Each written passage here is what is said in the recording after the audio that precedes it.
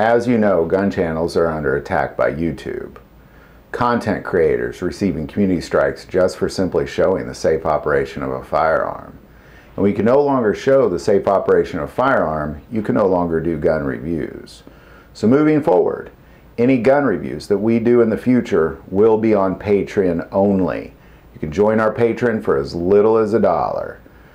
Want to take a moment and thank those of you who are supporting this channel, because there is value in this content. And we cannot risk losing a voice for God just simply so we can show you a new gun. So moving forward, it's on Patreon. That link is below.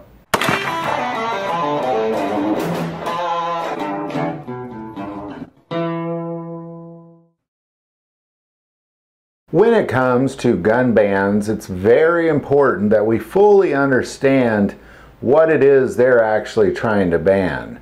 Now we'll start with, they're always trying to take more. So in the end, they're trying to ban everything. But what we want to look at is specifically the more recent House bill for the 2022 assault weapons ban is what they're calling it. Now, this obviously is not going to go through, but it gives us a glimpse into what it is they're after. Well, at least I don't believe it's going to go through. You never know, but I don't believe it is going to go through. But it's important if we look at what the White House publishes that they're after, because you got to take them for their word. They're after more. You always got to assume it's more, but at least what they write. They're after at least what they're writing, and then let's look at what's written within this bill. Well, let's start by, they're trying to ban the importation and production of anything that has magazine and is semi-automatic. They want to ban anything like that, and a pistol grip. As long as it has those three things, they're going to ban any of that. And anything to a maximum of 10 rounds with a fixed magazine. So for example, like an SKS with the original fixed 10-round magazine is fine, but it has to be fixed. And if you have anything that that's magazine fed, has a pistol grip, and is semi-automatic, you are to sell it to the government or register it under the new gun registry is the plan. Now, it's easier for the government to give you a list of what specific guns they will allow than it is to tell them what you're going to ban, because they're trying to ban so much. So I'm going to put a link below straight to that House bill that's going to, at the very bottom of that bill, it's going to give you a list of all the guns that will be acceptable under that. Now we're talking about long guns. Now, the general idea is it's a very short list of auto-loading centerfire rifles. And these include things like the Remington 7.42 Woodmaster, which does have a magazine that comes out, but it's like a 3 or 4 round magazine. So again, it has to be less than 10. Or an SKS with a fixed 10 round, those kind of things. But it's a pretty long list. It's just some mostly Benellis, things like, you know, hunting, semi-automatic hunting rifles is really what they're looking after.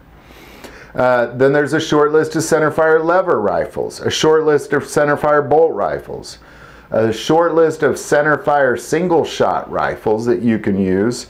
And then that's it. That's the SARS centerfire. That is it. Those will be the only rifles, centerfire rifles, you will be allowed to own in the United States, is that short list. Period. Anything else that's not on that list, sell it to the government or register it. All right, next is rimfire. You got rimfire autoloaders. Surprisingly, the Ruger 1022 is on that list, but with that little rotary magazine. Then there's rimfire lever rifles. Then there's competition rifles, centerfire and rimfire, but these are all, you know, these are competition rifles, and it's a specific list, model numbers and everything.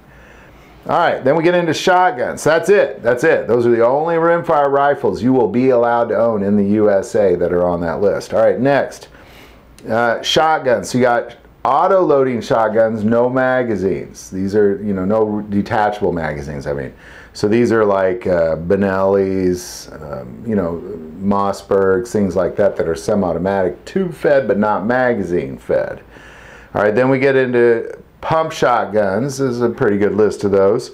over and under and side-by-side shotguns. And then finally, you have bolt and single shot shotguns. That's it. That's it. That is all you will be allowed to own as far as long guns. You'll have literally just a couple hundred guns to choose from. And the rest will be banned.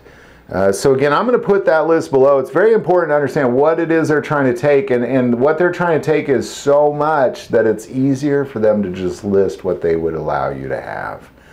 It is very important you call your representatives and let them know this is not okay. There's no part of this that is acceptable. Any thoughts or insight onto that, definitely put that below. And again, I'm going to put that link to that as well. If you like this video, click like and subscribe. Feel called to support this channel with Patreon. That link is also below. But the most important part of this channel is we take prayer requests, so please don't ever hesitate to send that in. Thank you for watching this episode of God, Family, and Guns. And as always, love God, love your family, love guns.